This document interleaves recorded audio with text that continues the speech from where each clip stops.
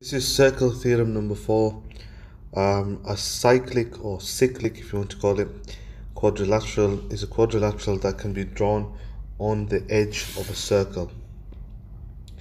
So that's a four-sided shape, which is a quadrilateral. In order for it to be a cyclic quadrilateral, it has to fit inside a circle, and all of the points need to touch the circumference. Here's another example. As you can see, all 4 points touch the circumference, and here's a final example. Now, the rule that you have to consider is that opposite angles in a cyclic quadrilateral add up to 180 degrees. So here's a cyclic quadrilateral.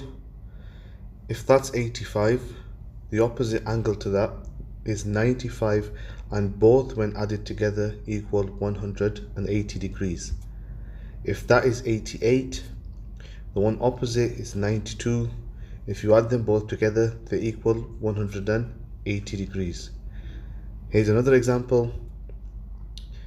That one's 30, that's 150, they add up to 180. If that's 140, the other one should be 40, so they both add up to 180.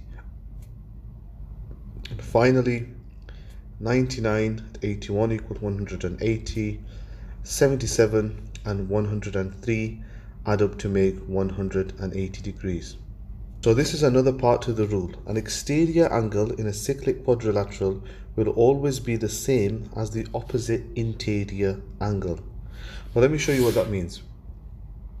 Here's a cyclic quadrilateral, and this line that's been extended out is an exterior angle for this one here, and this line is an exterior angle for this angle inside there.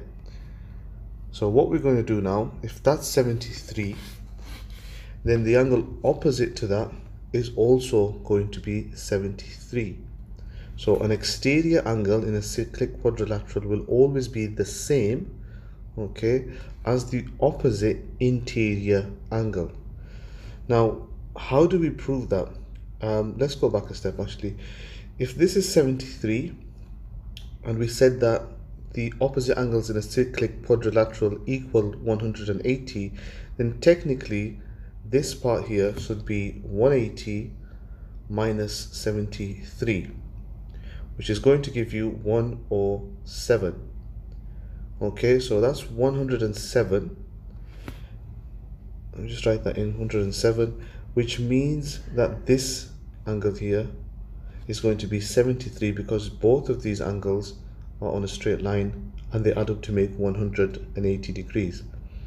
Now you don't have to go through all of this working out if you follow the rule. So let's have a look at the next one. If this is 88, the opposite angle over here should add up with 88 to make 180 degrees. But what we're saying is that if these two add up to make up 180, and this angle over here, okay, and this angle over here add up to make 180 also, then technically this one and this one are going to be exactly the same, which they are. Here's another example.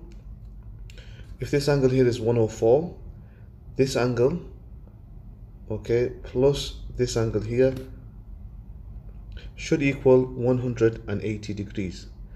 So if these two angles are on a straight line, then technically this angle and this angle should be the same.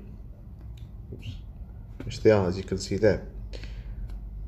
So 107 there is going to be the same as 107 here, because this 107 plus this, whatever the angle is, should make 180 degrees, and therefore these two are on a straight line should also make 180 degrees. So that follows the rule exactly. An exterior angle, okay, the exterior angle there in a cyclic quadrilateral will always be the same as the opposite interior angle. So here's the exterior, here's the opposite, and here's the opposite interior angle. Okay, here's the exterior angle in this one, the first example, 73. The opposite angle is here, and the opposite is the interior angle. Last example. So here are here are all the angles are given actually. Okay, so what we're going to do is identify which ones go with which. So as you can see, these are the opposite angles. So 45 and 135 are opposite, 94 and 86 are opposite. Now if we follow the rule, we should be able to work this out. The exterior angle, so let's focus on this one here, is the same as the opposite interior angle. So here's the opposite angle and that's the interior. So this one should be 94 degrees, and it is, yeah. So the other one is 45 and 135. If we follow the rule again, the opposite, so the exterior angle, which is this one here, is the same as the opposite, which is here, interior angle. So it should be 45 degrees, which it is.